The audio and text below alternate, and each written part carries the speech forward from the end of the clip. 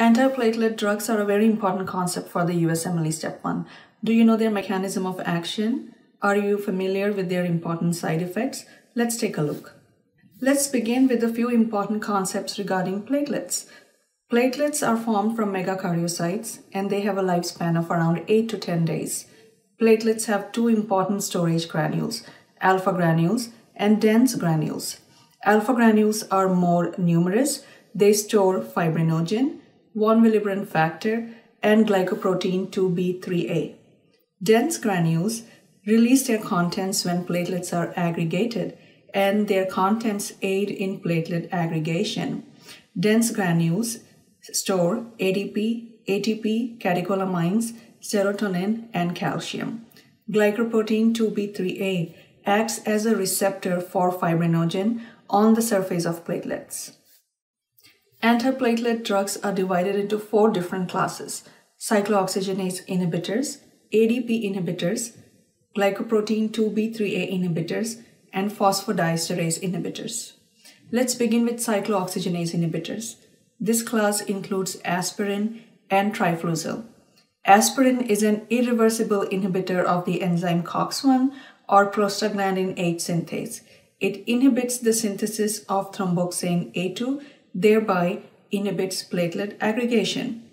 Common side effects of aspirin include nausea, heartburn, slightly increased risk of intracranial hemorrhage, and abdominal or epigastric pain.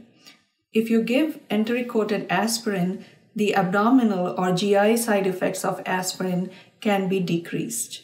However, since it is an irreversible inhibitor, the action of aspirin will last the whole lifespan of the platelet, which is 8 to 10 days. ADP inhibitors include clopidogrel or Plavix, prasugrel, ticagrelor, and ticlopidine. Of these, clopidogrel and prasugrel are prodrugs which need to be activated by cytochrome P450 system in the liver. They are given as adjuncts to aspirin in patients undergoing percutaneous coronary intervention or angioplasty with stent placement. Common side effects include diarrhea and skin rash with clopidogrel and prasugrel.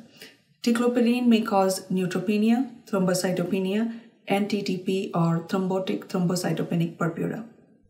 The next class of antiplatelet drugs is glycoprotein 2B3A inhibitors. They include abscizumab, tirofiban, and eptifibatide.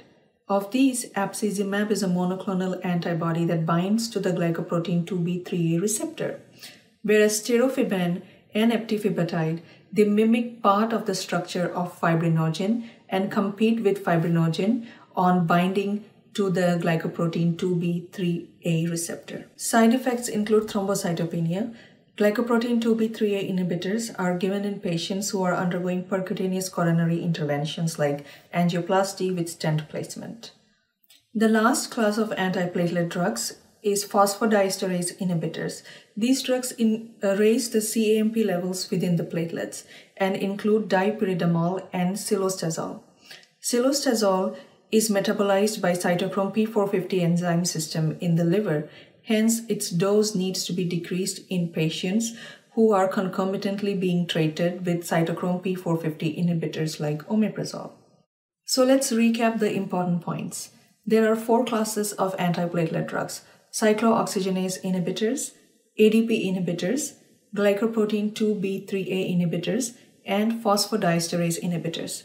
Aspirin is an irreversible inhibitor of the enzyme COX-1 or prostaglandin H synthase. Aspirin is given along with clopidogrel in patients undergoing percutaneous coronary interventions. The glycoprotein 2B3A inhibitors include abscizumab, eptifibatide, and tirofiban.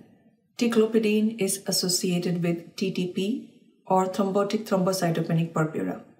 Phosphodiesterase inhibitors raise intraplatelet CAMP levels. Thanks for watching.